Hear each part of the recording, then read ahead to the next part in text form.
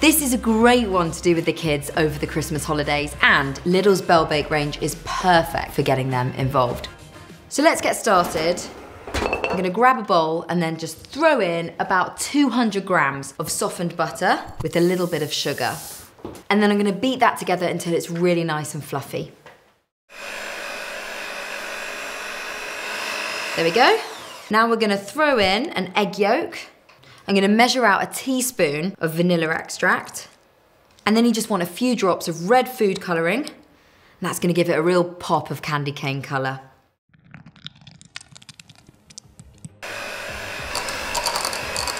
Okay, now that that's done, you need to add in your flour and then just a little pinch of salt and give that a really good mix until a nice dough forms.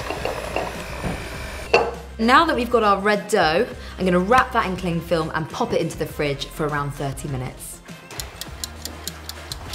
Okay, now we're on to the icing. If you prefer, you can just use icing pens, but I'm gonna make my own. So I'm gonna beat together the butter with the icing sugar for that all-important sweetness.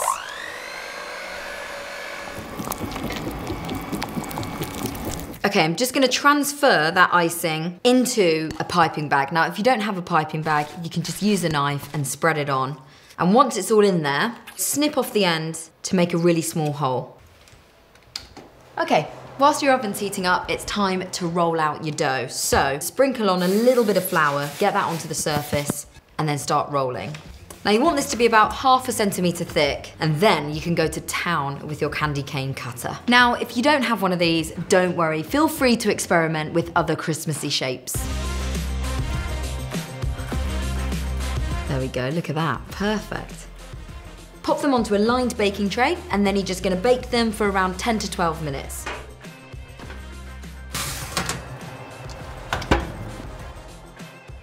Right, I've let these cool for around 5 minutes on the tray, and now I'm just gonna transfer them over to a wire rack so they can cool completely.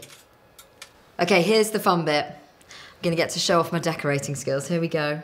So you're just gonna pipe lines of that sweet icing across the top of half of your biscuits. There's my candy cane stripes. Then you need to just cut a slightly larger hole into the end of your piping bag, and then just go around the edges of the rest of your cookies. Next, we're just gonna add a little bit of jam for a dollop of fruitiness in the center. Finally, just put your stripy tops onto your jammy bottoms like that. It's like a Christmas sandwich. And we're done.